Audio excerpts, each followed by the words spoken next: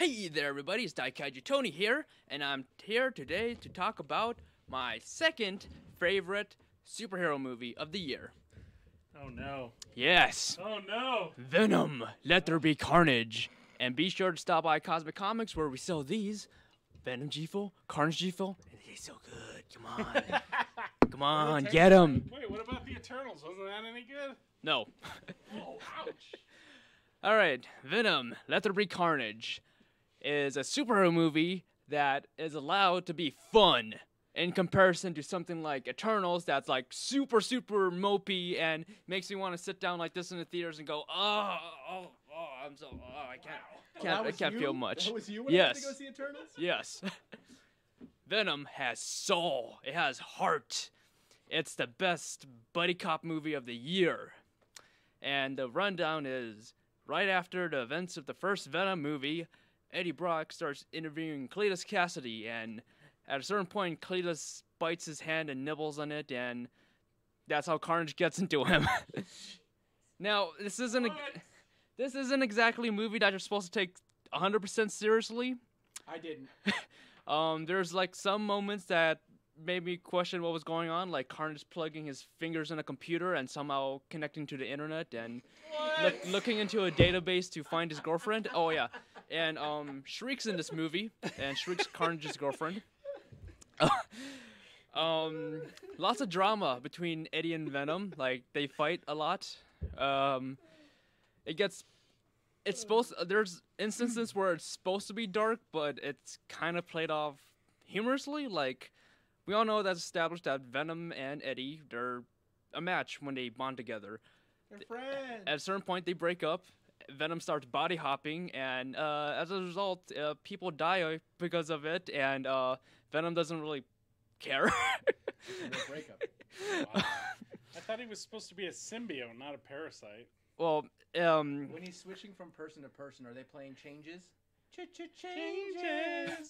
I don't know the words. Yeah, don't sing anymore. yeah.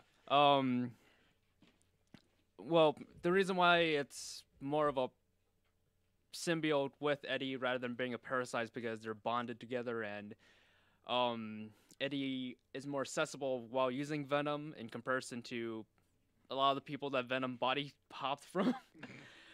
Woody Harrelson as Cletus Cassidy is awesome. At first, I had doubts that he could pull off a good psychopath, I always but felt he was good.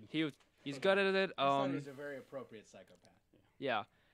Very awesome fight scenes between Venom and Carnage and Shriek. A lot of cool rampage scenes of Carnage. Shriek's in it? Yeah, Shriek is Cletus' girlfriend. A lot of cool Easter eggs here and there. And if you're, familiar with the comics, Patrick Mulligan's in it. He's a pretty good character. Does it follow any specific storyline from Venom or Carnage or Spider-Man? A handful of them. Like, Mismatched together? yeah. Well, a lot of it's pulled from Carnage's first appearance, especially with Carnage meeting Shriek. There's a lot of instances pulled straight from panels, like Eddie chilling out on the beach with Venom, just a man and his symbiote hanging out. Beautiful thing. Yes, it is.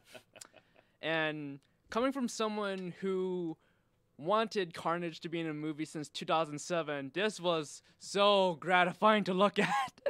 Wow. And yeah, there's a post-credit scene, of course, that ties into a certain movie coming out soon, and yeah, I'm so hyped for the future of Venom, who is arguably better than Spider-Man right now in terms of movies, because I just so hot right now. I just like the Venom movies more than the current Spider-Man movies more. How do you think they're going to work Spider-Man into it? I mean, Venom in the comics really can't exist without Spider-Man. How are they going to do that? Multiverse. You think they're going to do multiverse stuff? Do you want me to spoil it or no? No. Okay, no. Okay, I'm not gonna tell. Well, Andy Serkis did kind of announced beforehand that Venom is in a different universe from the MCU. So yeah. I thought there was a poster that said like Spider-Man criminal or something in the movie. That's Morbius. Oh, is that what it is? Yeah. My mistake. Mhm. So yeah, Venom, Let There Be Carnage, the best parody of the Sam Raimi Spider-Man movies ever. Do you think there's going to be more symbiotes? Are they trying to introduce more symbiotes? Well, Patrick Mulligan's in there, so.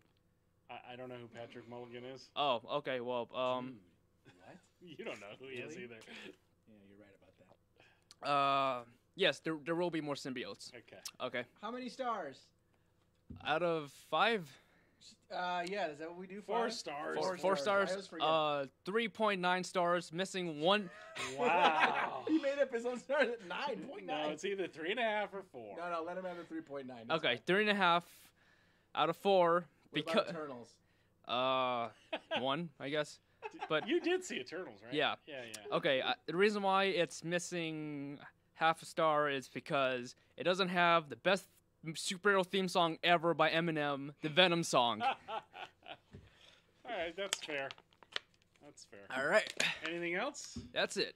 All right. Any like, share, and subscribes? Oh yeah, be sure to check out Toku Titancast and the channel Titangoji, where we live stream every Saturday.